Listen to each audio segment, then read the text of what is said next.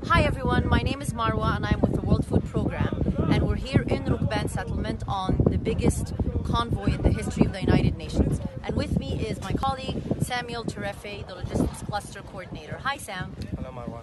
How's it going so far? It has been a very challenging week for us, but I'm very happy that we have successfully handed over the supplies to the communities. I also feel honored to work with the volunteers of SARC who are very dynamic and dedicated to their work. And why is this effort important? In an emergency like this, logistics is very vital. And as a logistics cluster coordinator, it is our responsibility to ensure that the resources are used in the optimal way.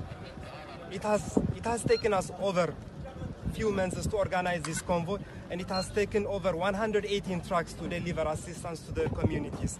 So I do hope that we find a durable and sustainable solution to the people involved.